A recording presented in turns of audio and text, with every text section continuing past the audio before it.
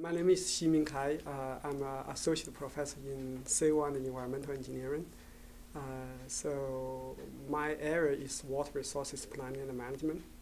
But I have also done some work related to agriculture and energy.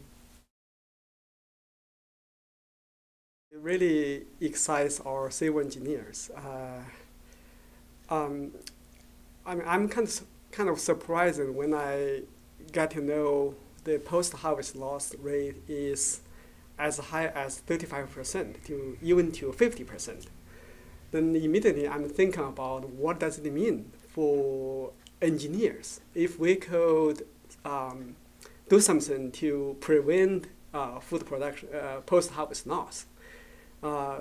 If we could reduce that loss rate to a certain degree, then probably we could save a lot of water, a lot of resources, and that really anyway, that fits our effort on environmental sustainability.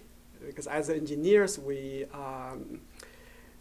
usually, particularly for civil engineers, we work on some large-scale projects.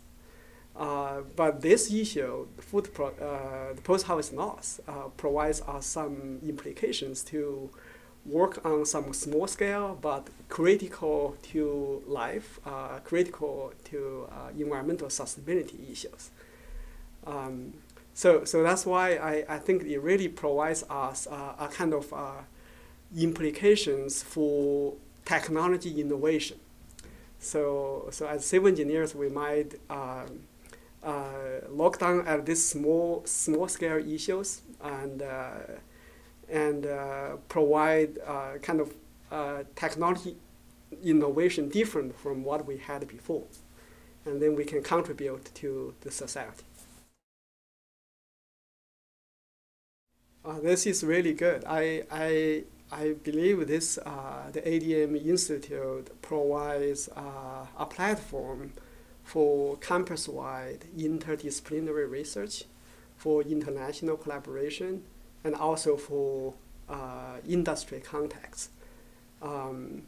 So among the projects the Institute currently supports, civil engineering, civil and environmental engineering, together with agriculture and biological engineering, is taking lead on one of the projects.